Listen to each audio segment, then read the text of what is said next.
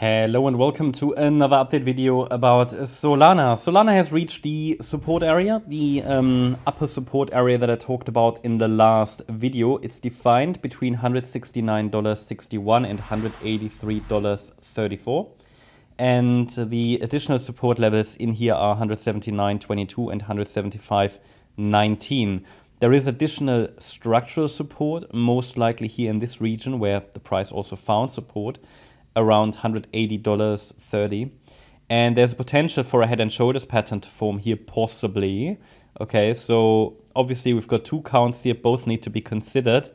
I'm just telling you what I observe. In this yellow count, obviously ideally we're holding $169.60, but I can tell you that there is a potential here for a head and shoulders pattern.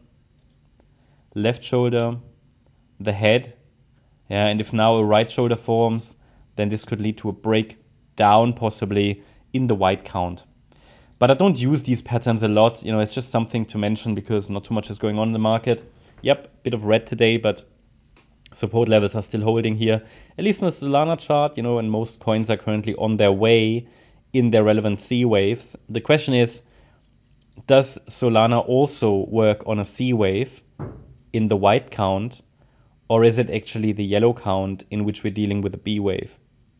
I think both are really equally likely. For me, it's more like as long as we're holding above the upper support, I prefer the direct pathway. Because we're holding above support, there's no reason for me to assume it will break and things like that, you know. That's what I often see, that people get scared and they leave a trade because they think support will break and then it does turn around just before breaking. So, you know, I don't know what the future will bring. You know, you need a crystal ball for, but from a potential point of view, as I said to you, I'm tracking both counts here on the micro level.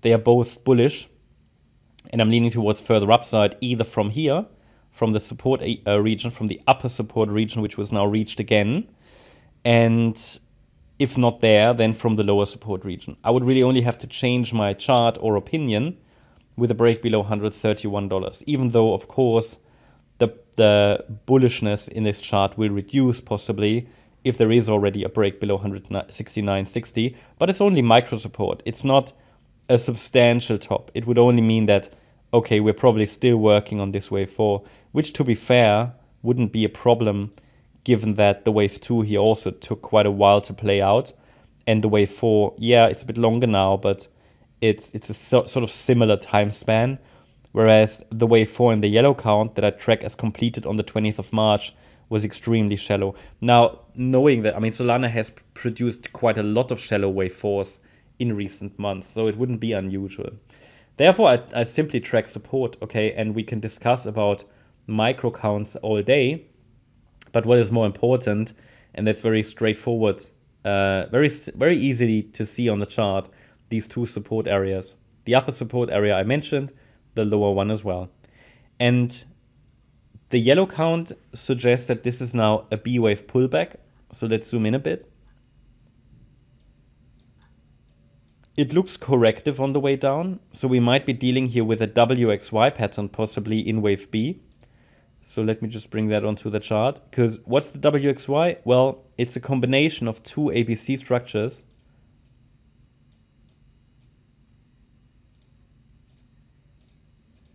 Just changing wave degrees here.